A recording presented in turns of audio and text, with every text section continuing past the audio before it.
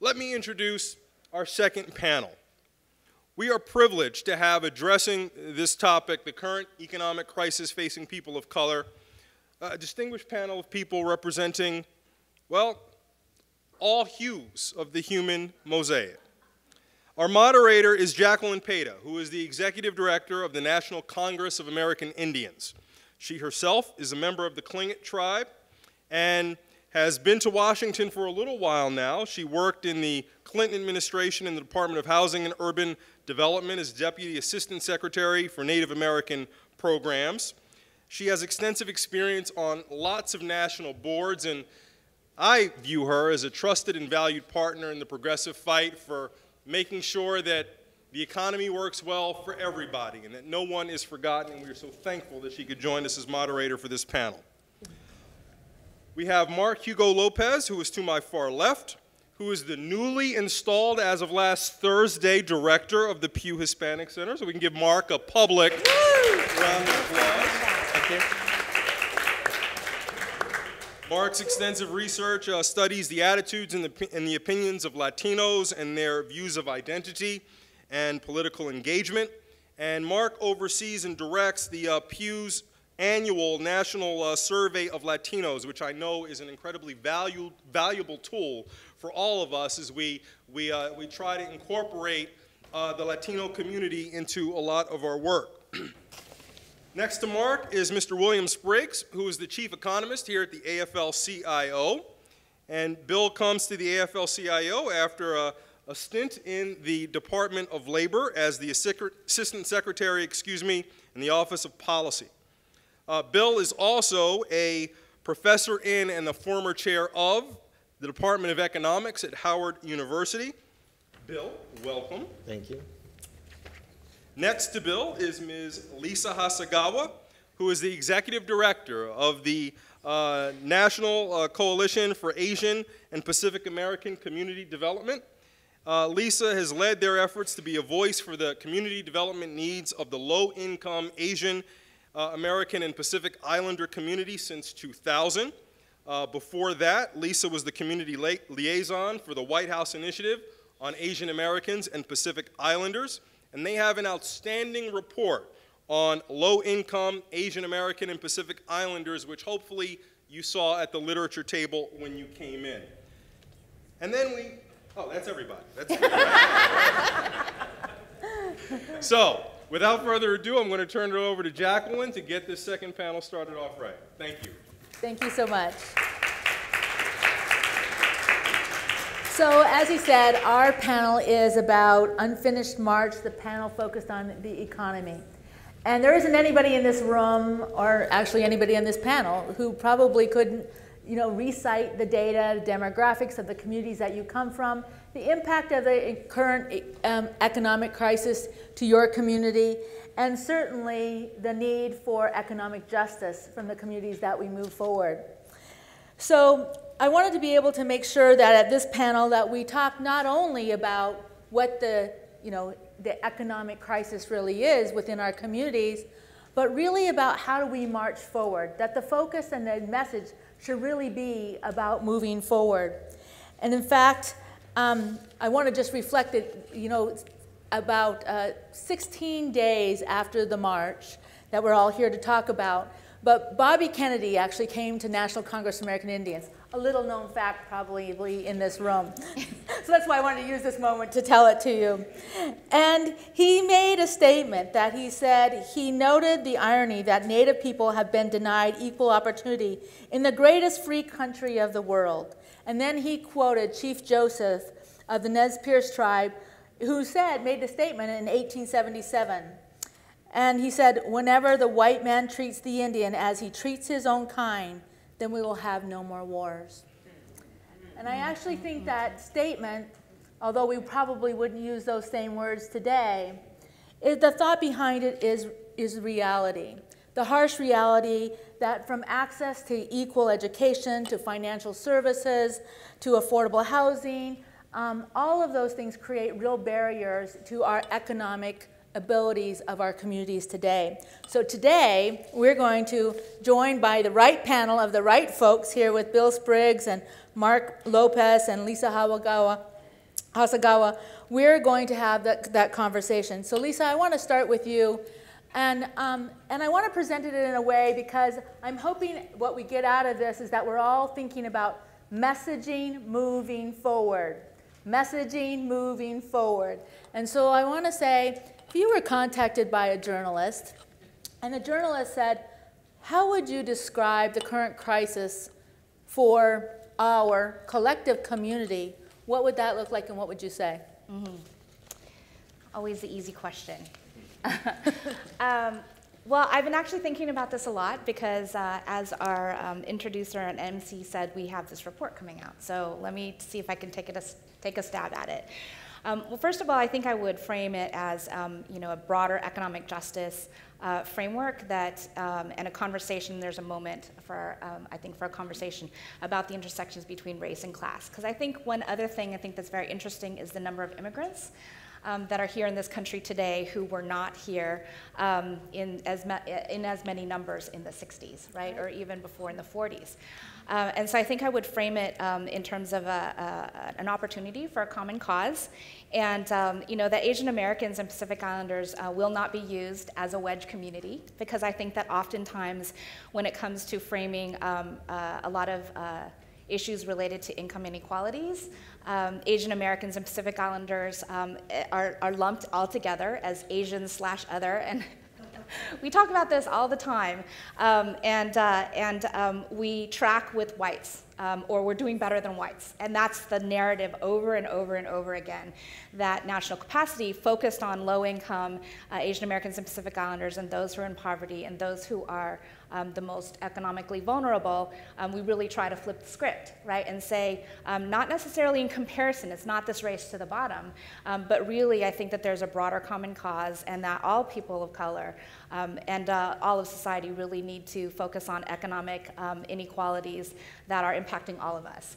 And so I think that that would be my broader frame, because I would assume that if they were talking to me, they're probably thinking that I'm going to talk about, the market potential of the immigrant community, or, something like that. And I would want to kind of poke at that a little bit, because that stereotype of the model minority, I think, is still very present, and I get that sort of assumption when I talk to a lot of reporters. Mm-hmm. And so immediately I think that my task in talking to reporters is to break that down fast and quick and really talk about the 2 million, I talk now often about the 2 million Asian Americans and Pacific Islanders that are living under the poverty level, and the fact that that population has grown by 40% in the wake of the economic crisis.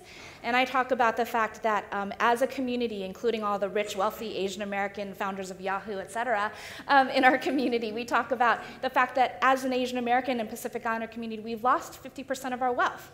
And so I think that those are all things that all of us in the API community should be concerned about, and should feel that we have common cause with other communities of color and other low-income communities.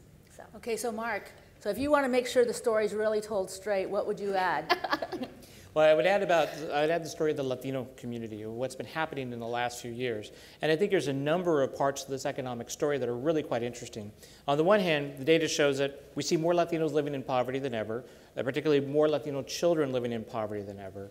We also saw during the recession that many Latinos lost their jobs. Unemployment rate for Latinos was among the first to really rise quickly. And when it comes to household wealth, Latinos lost a lot of household wealth during the recession, particularly because of where they bought homes. That was a part of the story. Right. But broadly speaking, a lot of economic impacts of the recession on the Latino community. After several years of gains, particularly when it comes to unemployment, Latinos really closing the unemployment gap with non-Latinos at least through 2006.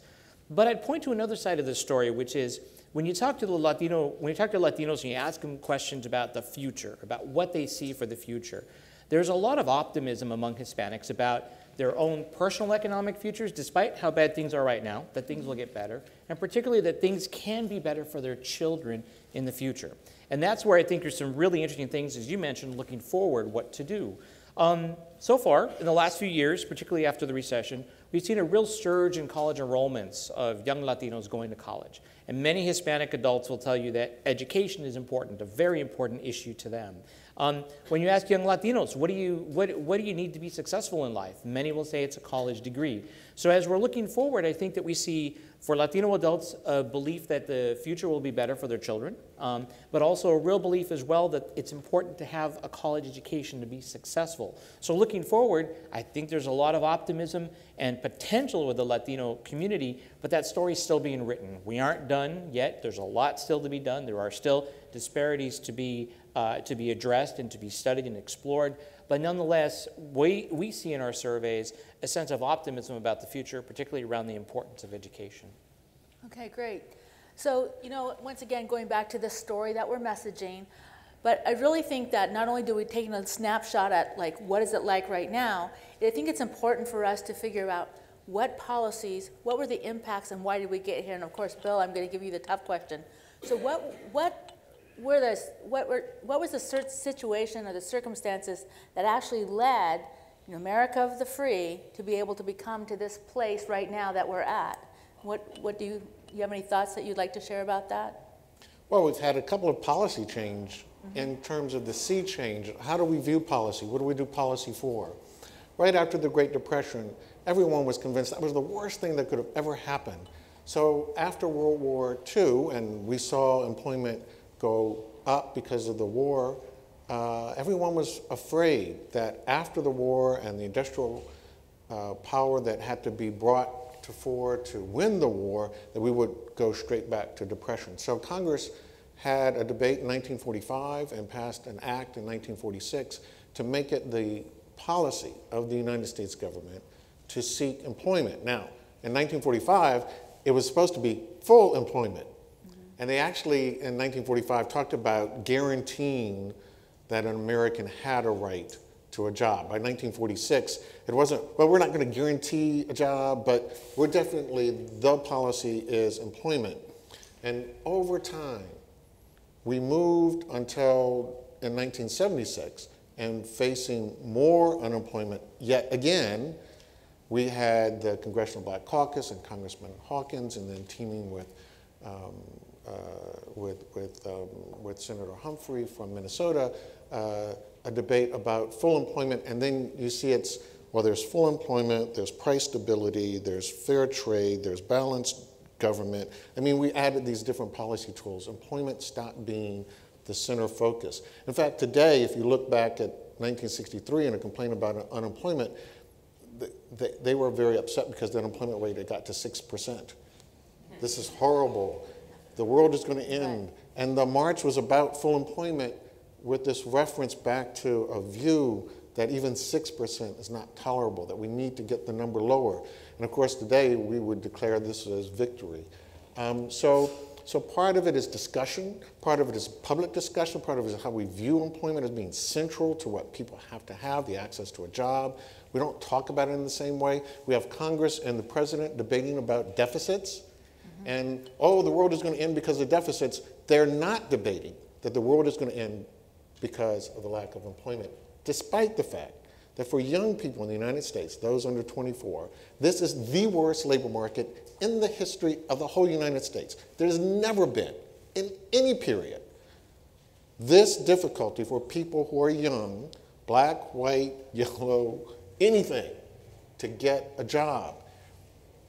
Typically, we just finished with high school graduation. Typically, 18 to 19-year-olds, economic history, somewhere around 50, 55% would be employed.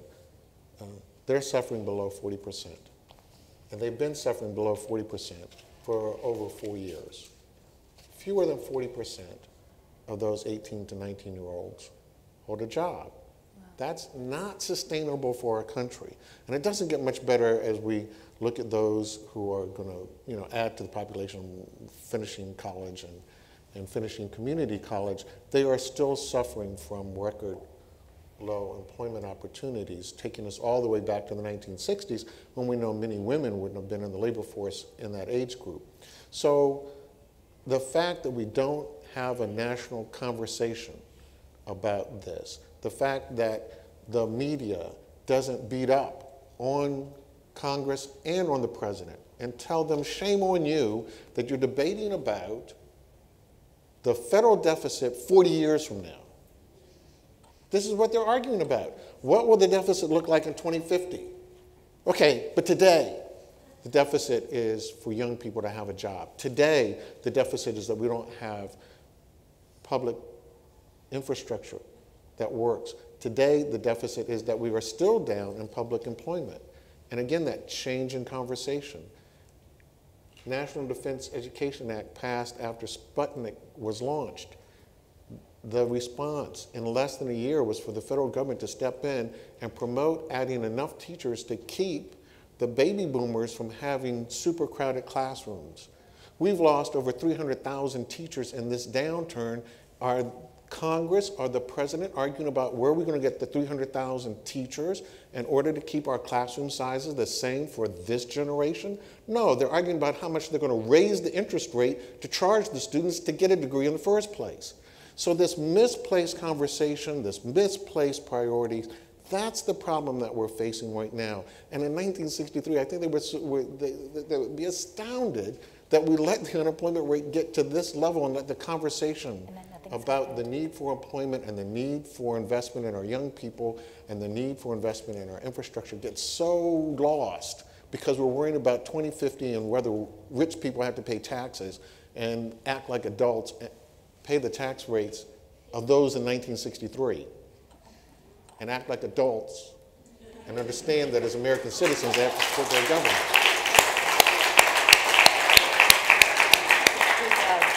Thank you. Thank you. So, Mark, you get to come to this conversation that Bill has put on the table. And obviously, when you're coming to this conversation, you need to bring suggestions. And so Bill's he did a great job laying it out.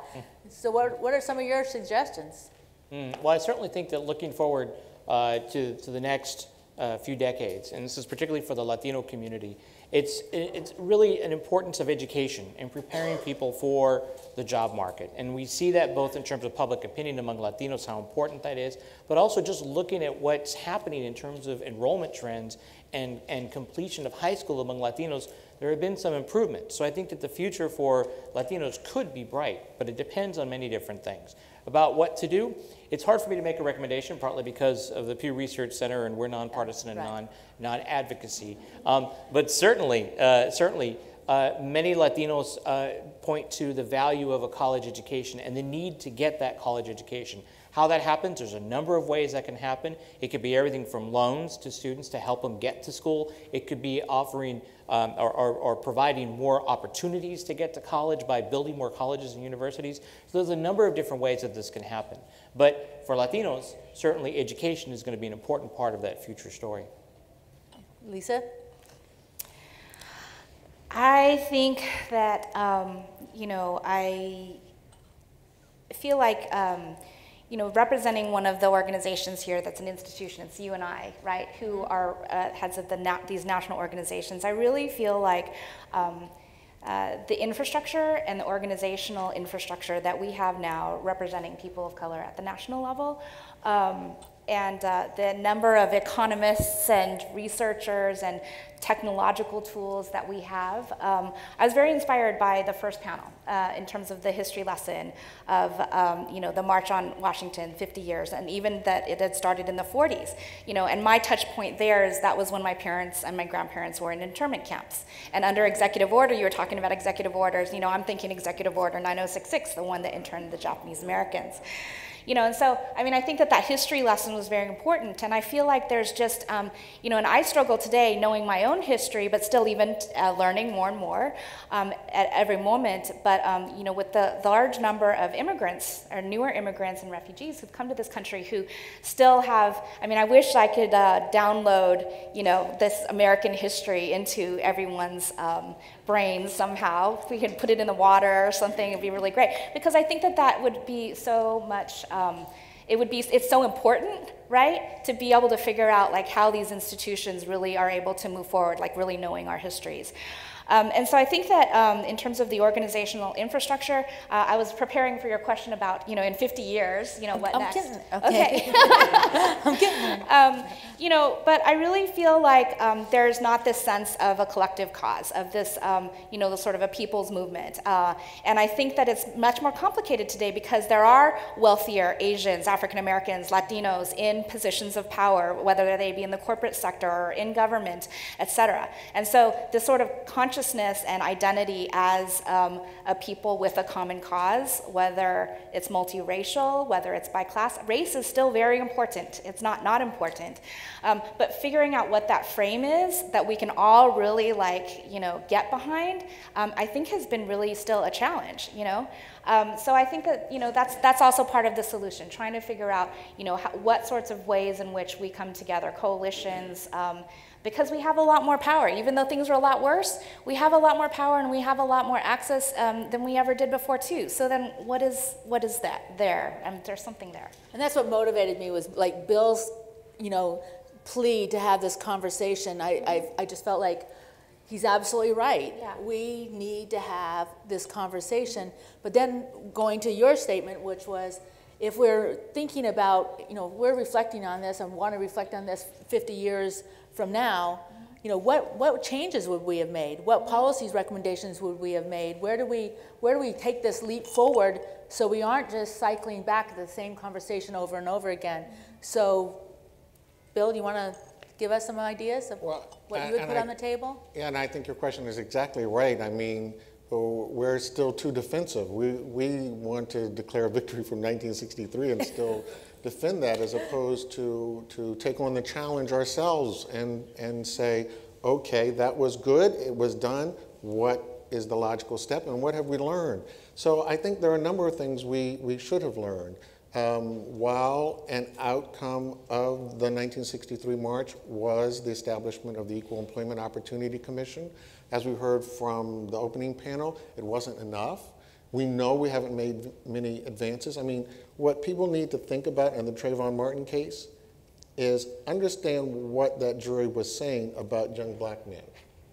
So once you really understand what they're saying about young black men, do you really have to ask, why do young black men have a hard time getting a job? Mm-hmm. And so in the African American community, yes, education is important, but we understand there's a lot more going on than whether we're educated or not. And since 1963 and the Civil Rights Act, black educational achievement has gone through the roof. It's a level of education that they couldn't even have dreamed about in 1963, and yet our unemployment rate is worse. Our poverty rate is about the same.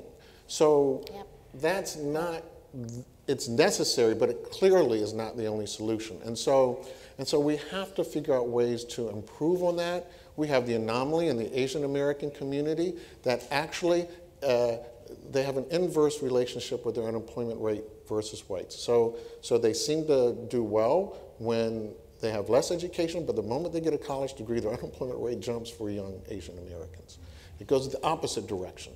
And they have the longest duration of unemployment, even longer than African Americans. But it's bifurcated. It's both for highly educated Asian Americans and less educated Asian Americans. So it's much more complicated than well, we're just seeing lots of gaps. I mean, we're seeing a lot of gaps. But if those gaps don't get addressed in future policies as we go forward, they just create a greater divide. Yes, and so we have to be far more effective in what we do on equal employment, but we have to be committed to the public sector, and we have to understand this downturn that we just had. We insured Wall Street. We said Wall Street cannot fail. There are banks too big to fail. This downturn was the biggest decline in revenue for state and local government ever, and it was prolonged. And the length and the depth of it has resulted in lower public employment, and there is no clear path that it will come back. Yet, we know we still need teachers. We still would like to have police on the beat. We would still like to have firefighters.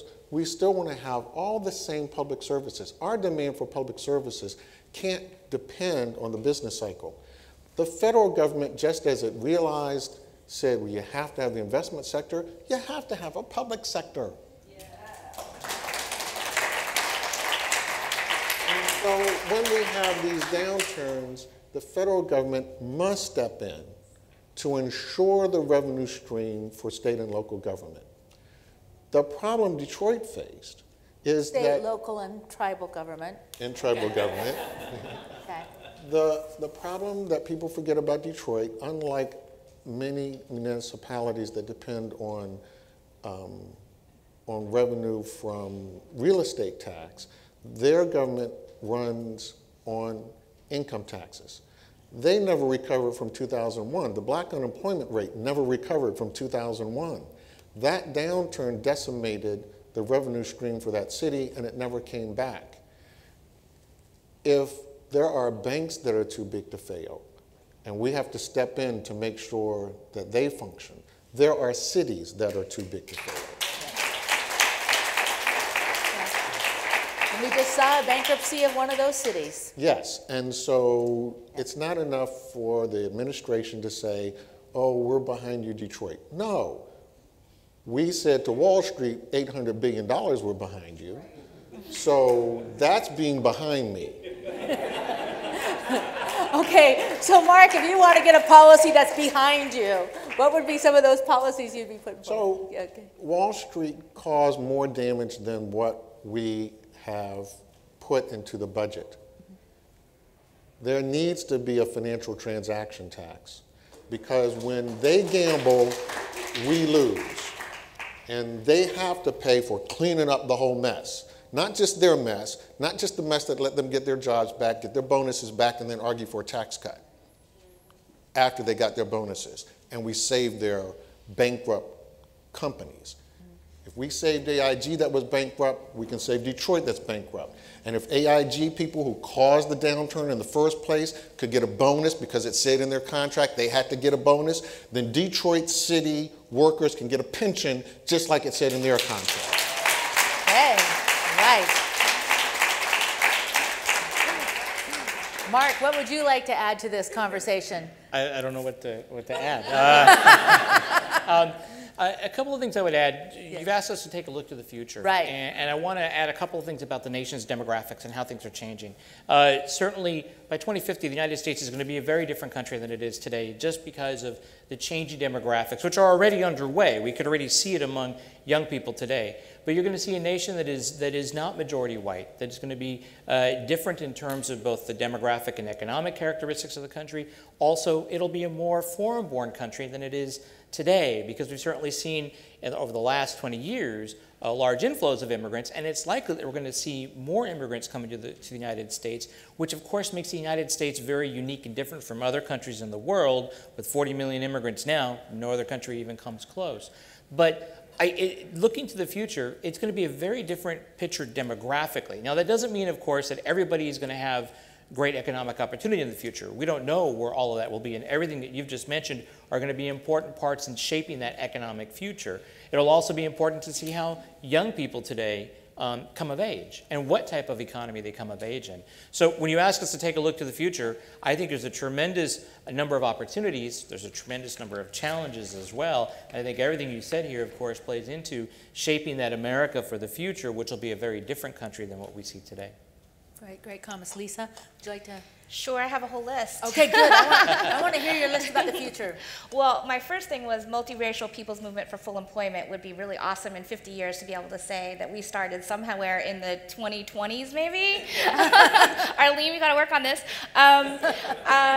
You know, I just wanted to just also talk about the fact, you know, we are in the House of Labor, and you know, there's been a long history of Asian Americans and Pacific Islanders in the history, in the labor movement, in the union organizing, and I feel like there are many, many causes that really could be framed as things that Asian Americans and Pacific Islanders could get behind, whether, you know, so then it was, you know, Philip Veracruz and the strikes with the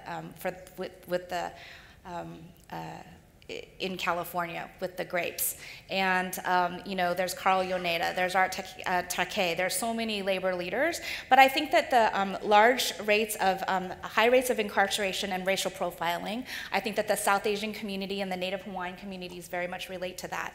I think the issues with voter ID, you know, you've got older African Americans and immigrants who are like, you know, Really, that's something I think we could mobilize around a lot more. Living wages and jobs. I think that the work on a lot of the safety net and anti-poverty programs. Nobody really talks about that anymore. There's not an active, I think, advocacy movement that particularly has both a racial justice lens as well as an economic justice lens. Where is that infrastructure? I think that labor has been amazing in trying to really bring together African Americans and immigrant communities around immigration reform and saying this is about all of us, the future of this country. I think that the work that a lot of us up here on the stage have done around housing and what's gone down with the financial crisis. I think that those are some of the things where we need a much more robust conversation about how all of those things come together. And I think that particularly communities of color, and knowing some of this history, we need to claim it and really move forward in a much more direct and intentional way.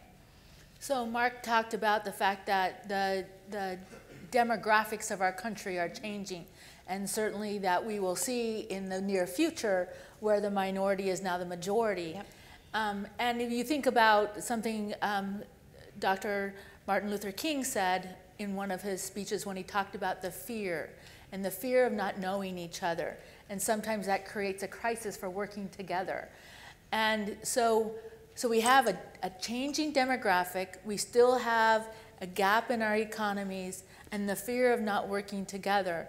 How do we as organizers, or how do we as leaders and champions bring together the kind of collaborative environment to have this conversation that Bill has now put on our table that we want to have about moving forward? And what can we do to help organize or message that or bring that forward? Anybody have any thoughts that you want to add? I'd say events like this are an important really part of this, to have a conversation where we all talk about all the different experiences of all these different groups. But events like this, I think, are a very important part of that movement forward. Well, and I think we have to be right about where the problem is coming. We looking back in 1963 to today, would see a much smaller labor movement in terms of the share of workers who are organized. When workers had a voice, they had a way of making sure that the pie was going to be divided a little more fairly. Since the 1970s, the pie isn't divided more fairly.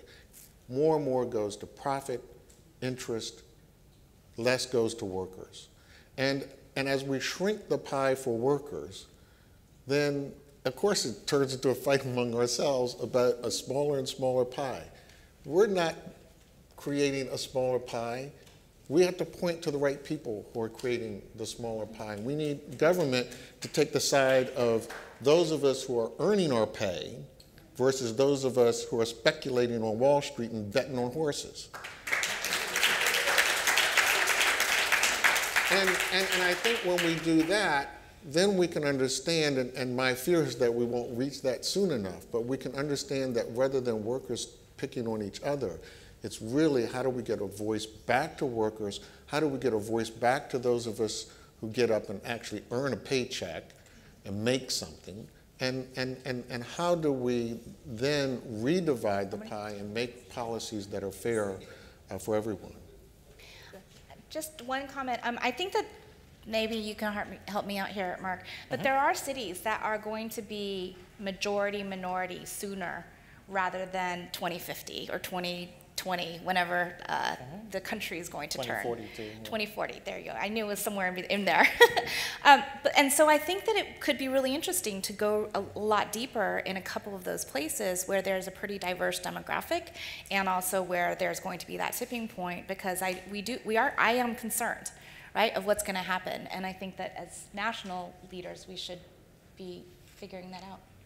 I agree, but I think one of the challenges is that we seem to be somewhat cyclical, which means that, we all say the right things about we want to be the, about employers and getting a job, employment and getting a job, but then when, and I'm not talking we collectively, I'm talking we Americans, and we get to the position where we actually are a little bit taking care of more than our needs by what we're earning and our earning mechanisms. Sometimes the values change. And I guess my next question to you is, how do we think about the American dream and reiterate the values that once again put all of us at an equal playing field level? You know, how do we then go back to the, whether it be the Martin Luther King, I Had a Dream, or the Bobby Kennedy, you know, equal rights, equal opportunities, and how can we ourselves, within our individuals, with groups, within our groups, but how can we once again tie ourselves to those principles of equal opportunity? What I was going to say, EPI actually has a really good website on what policies drove this level of inequality between the 1% and the other 99% of us. And I think looking at those series of policies, whether it's the deconstruction of the safety net for workers and taking away their rights to organize, taking away their pension, taking away their health care and retirement, whether it's free trade agreements that end up decimating the wages of American workers. I mean, all of these things are policy choices that we have made, and it's really empowering us to say, no, we understand those outcomes, no matter how you gloss it up. We understand what they did to us as the American people and as American workers, and lets us then talk about fighting against those kind of policies, the kind of policies that Congressman Ellison kicked us off with, saying that we had to stop. And I think that that's a useful tool if you go to the website and sort of look at it. It's broken down in a way that I think most people can follow. You know, I think even in my own community, and Mark, maybe you might be able to speak to this, but when we start talking about complex financial terms or understanding certain, you know, interest rates and impact, or even talking about the national debt in a way that doesn't just relate to, you know, their immediate home situation, it's difficult for people to understand these pieces and the impact with federal policy. Mm-hmm. And, you know, I think as a community of color, this is our challenge. We tried to have a conversation before about when we talked about wealth gap or when we talked about asset building. We've had conversations, and yet we still haven't gotten the traction, I believe, that Bill, you were talking about in the dialogue that we need. Mark, do you have some ideas? Well, certainly when you take a look at data for Latinos, many Latinos don't, for example, have a bank account. A recent report from the National Council at ASA covered this particular point. And when you take a look at wealth building on Latinos, even prior to the recession, while many owned homes and the home ownership rate for Latinos was rising to a record high right before the recession, one of the things that's interesting to take a look at is where Latinos are building their wealth. In many respects, oftentimes the asset that many Latinos would have, and sometimes it'd be the only asset that they would have, would be something like a vehicle, as opposed to some sort of an asset like a 401k. They're less likely to have those assets. So when you talk about financial literacy and then being able to connect that to what's happening in Washington, what's happening more broadly in the financial community, one of our surveys a few years ago showed that many Latinos were unaware of the connections on where the credit crisis came from and how that may have impacted them.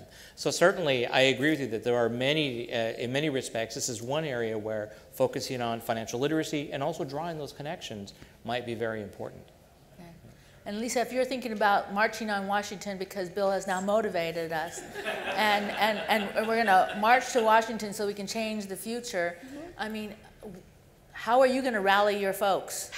And good question. I was just thinking, I feel like we have to do a lot of political education. I mean, it sounds really basic and not super sexy, but there's so much just like history telling and storytelling and information sharing, translation. Like when I talk about translation, my work of translation is translating the crazy language of this city to the rest of the folks outside of this city. It's not about any Asian language of which I don't speak any. So, but I've learned the DC language a little bit, and then that constant work of having to translate to the rest of the world, I feel like we need to do that in a much more deliberate way. So I think it is about the grassroots organizing, it is about the local kind of political education, and having a larger conversation. We keep saying we need to have a larger public dialogue or conversation about it. I think Trayvon Martin, everything that happened around that, everything with the blogs and everything that was happening particularly amongst young people, I thought was encouraging, because I felt like there's a connectedness there that we need to tap into. and a consciousness of the importance of race in all of this. So something, I don't know, it's not so sexy, but organizing and a lot of political education, I don't think we do enough of it intentionally. Thank you. Thank you. So I'd like to conclude our panel by saying this quote, "And what about the future? I believe there are signs of change, clear signs of turning the tide. America today is moving forward, more rapidly and in more ways than ever before. Moving forward the fulfillment of its destiny and the land of the free, a nation in which neither Indians nor any other racial or religious minority will live in underprivilege." These are the words of Robert F. Kennedy in the address at 50 years ago to a National Congress of American Indians. And he saw a bright future then. We are making progress for achieving that future. And I think that these panelists have shown us that the march is not done. We have much more work to do because we want to engage this conversation that Bill put forward. We want to organize, like Lisa said, and get a message forward. And we want to be able to make sure that we bring all of our people forward, as Mark said. Thank you, panelists, for joining in this conversation.